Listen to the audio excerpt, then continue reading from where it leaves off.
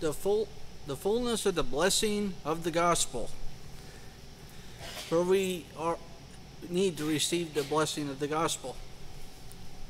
Romans 15 verse 29 says, "And I am sure when I come unto you, I shall come into the fullness of the gospel of Christ." Now, gospel means good news, that God provided salvation for all people through his atoning death through Jesus Christ our Lord. Mark 1 through 15. And the word is used in the teachings of Christ our Lord and the apostles, Colossians 1:5. But it's very important that we speak the gospel and make known that the gospel speaks truth. And it's only through the truth that we can make ourselves free according to the blessing of the gospel. Blessing meaning an act declaring God's goodness in the favor of others.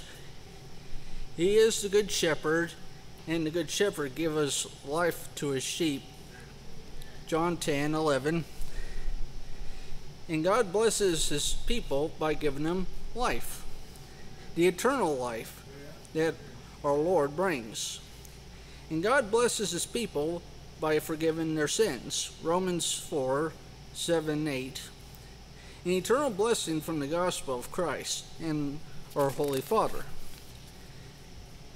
Now it says, "I'm sure when I come unto you, I shall come unto the fullness of the blessing of the gospel." It doesn't say, "I'm not sure." It doesn't say, that could be true. It doesn't say it is true, because it's the gospel and a true blessing. But how do we know it's true?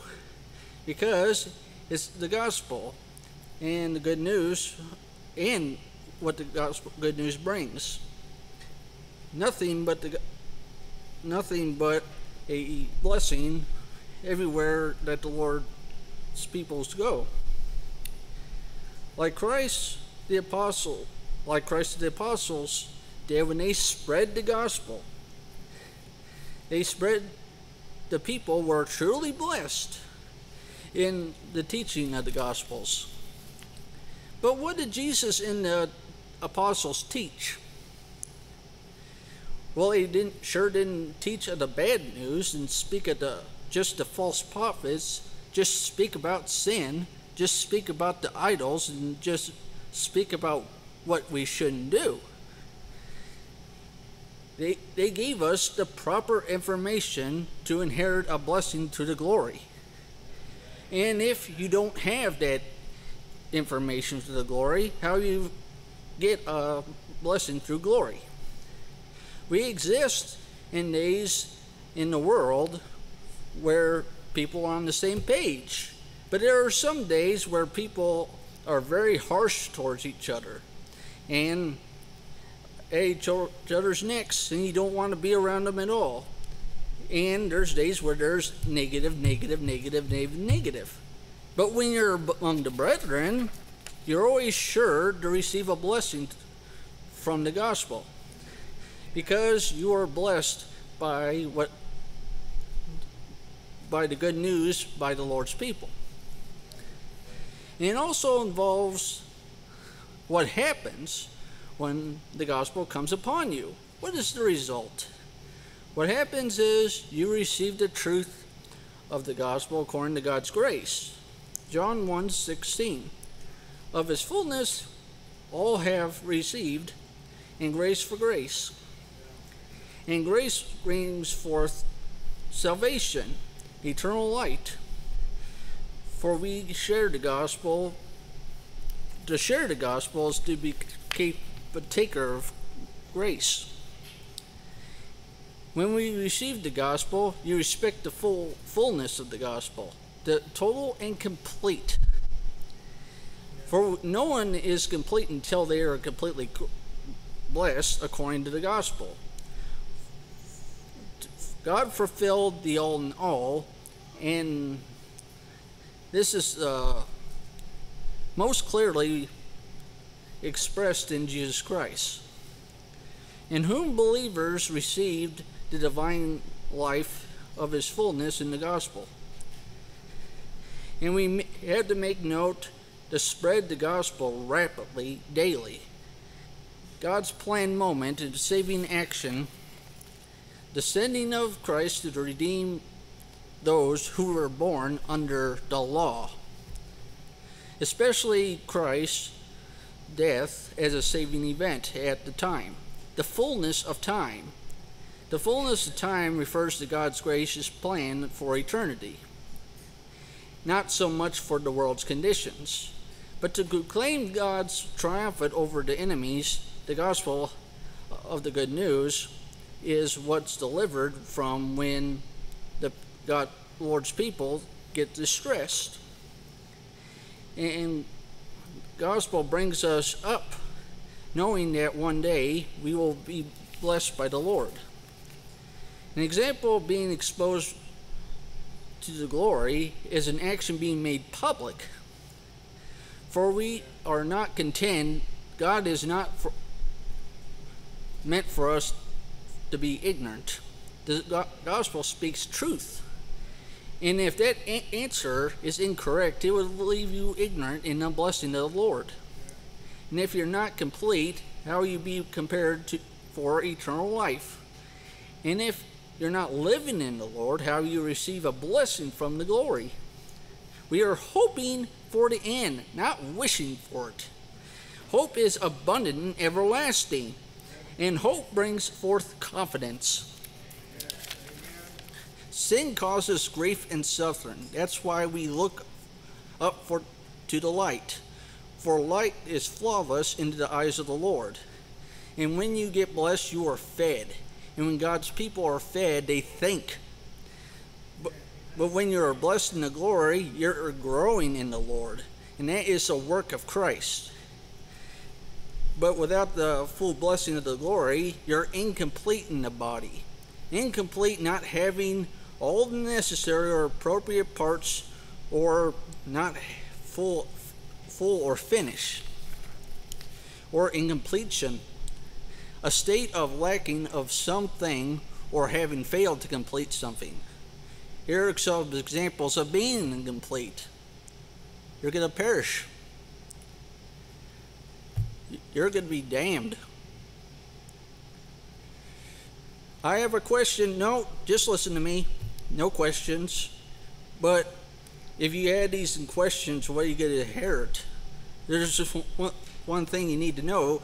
It's just half of what you got to know. It's incomplete to the other person, and the other person's, other believers, it's in comparison.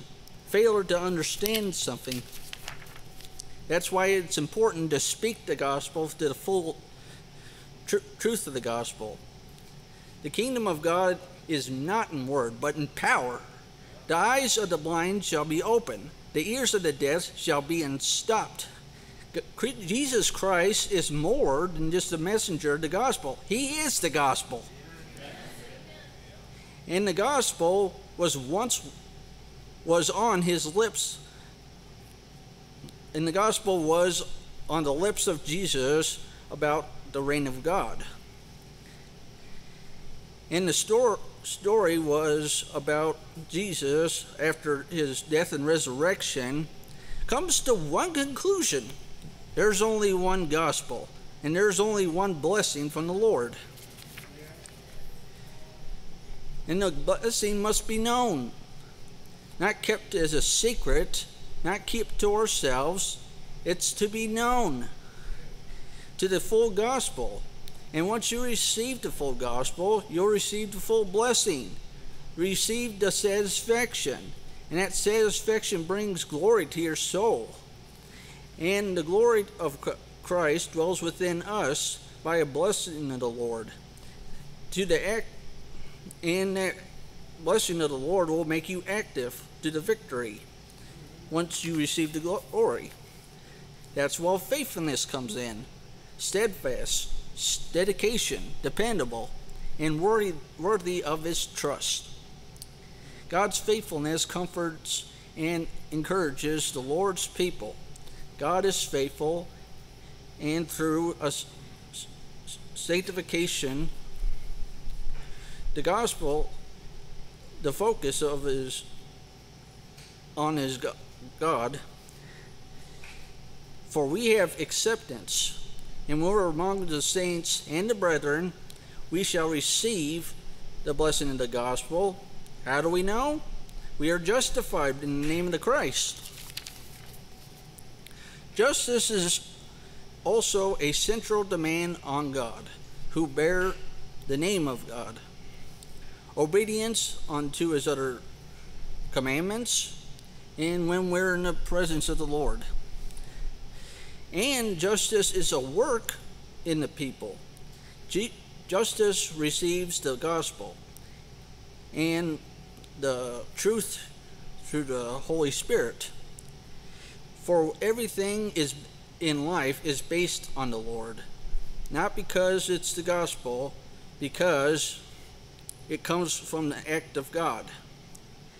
And because we are justified and we are blessed through the Lord, it'll make you active as well. An active mind with the knowledge, and an active mind to bless the Lord. Now let's compare this knowledge to the things of the earth. Just simple things you're supposed to know, you understand. George Washington lived until 1732. He died until 1799. Abraham Lincoln, he lived till he was born 1809. He died 1865. Now let's stick to dates and deaths. Charles I, 1649. Julius Caesar, 44 BC. Isaac Newton, 1727. Richard III, 1485. William Wallace, 1305. Joan of Arc, 1431. You see, this is very good knowledge, you understand. But it brings nothing to the people. And it doesn't bless the brethren according to the gospel.